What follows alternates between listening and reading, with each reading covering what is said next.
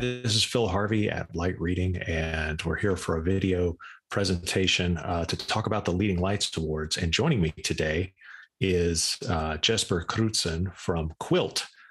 Jesper, thanks very much for being part of the video today. Hi, Phil. Thank you so much for having me today. It's an honor to be part of your Leading Lights Awards, and very happy to have this conversation with you today. Yeah, we were, we had a great amount of participation this year, and we were really proud of all the finalists and winners in the contest. It's an incredibly competitive contest, as you well know. So thanks for entering, and congratulations on your win in the Best New Video / Media Service category. That again was one of the more competitive categories because that is such an emerging space, and it's changing so fast with the number of companies, addressing everything from video streaming to edge caching to all manners of, consumer and business video. It was an exciting category, and I'm curious, now that you guys have taken home the trophy, what do you think gave you the edge in that in this particular competition? Yes, I think there's several factors that comes into this. As you say, it was a competitive category, and there were many very qualified companies competing for this. I think first and foremost, Qwilt is solving a difficult problem for the industry in finding a better way to deliver OTT content and video. So I think ultimately the fact that our solution contributes in giving better quality experience for consumers is key. And I think the fact that we also are stepping into the carrier edge and giving the operators an opportunity to start delivering services from their edge means that they can utilize a space of their network that it's advantageous for them, and it helps them create a more sustainable competitive advantage from having delivery from the edge. Yeah, that's it is a very interesting model. And I was curious as to, what you think, from the service provider point of view, what were some of the things that motivated them to implement your content delivery model? Because this is a little bit different than what they're used to. I think SPs, service providers in general, are seeing big increases in over-the-top delivered content of all sorts, especially video, and we're starting to see more and more live events as well. So when someone like Amazon, for instance, acquires exclusive rights for US Open or Champions League in Europe, the spikes in content an SP has to handle means that they are looking for better ways to deliver that content, more efficient ways within their network to deliver it.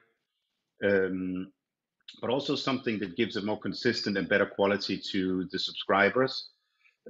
So I think all of these are contributing factors for the SPs to try to use something like what Qwilt is creating to create a sustainable competitive advantage for them, and also just literally manage all that traffic in a better way, creating a good video experience for their consumers. Okay, that makes sense.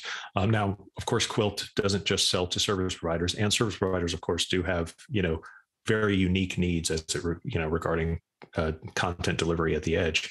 But so do content publishers, and there's a lot of companies that you sell to on that side of the equation. Can you give me a little bit of detail about your business? That's your sort of non-service provider business, and what other types of companies that includes? Yeah, clearly the content publishers is a very important side of the Qwilt business. We work with some of the leading content publishers in the world.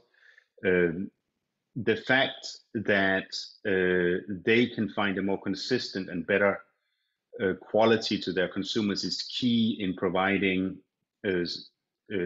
service to the consumers. When you are Disney, or if you're Amazon, you've invested a lot of money in creating content and in buying rights, and then making sure that can be delivered efficiently in a controlled manner is very important.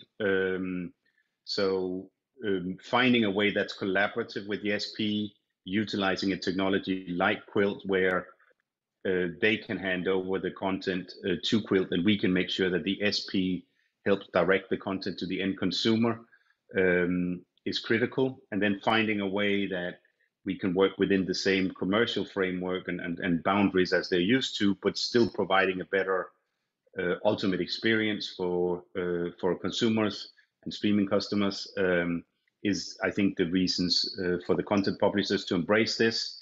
The fact, furthermore, that we're building upon some of the work that's going on in Streaming Video Alliance, and there's a whole ecosystem behind this, I think is just one more further reasons for the content publishers to be excited about this and to be embracing it to the degree that they are. Okay, that makes sense. So what's next for Qwilt? What are you guys up to in the next few months? Yeah, so it's very exciting times for Qwilt. We have, together with Cisco, already announced several very large service providers like BT, Telecom Argentina, TIM Brazil. Over the next 3 to 4 months, you will see a number of operators announcing as well that they're building platforms with Qwilt to be able to service open caching. We're also signing up more and more content providers as they see the benefits that this brings.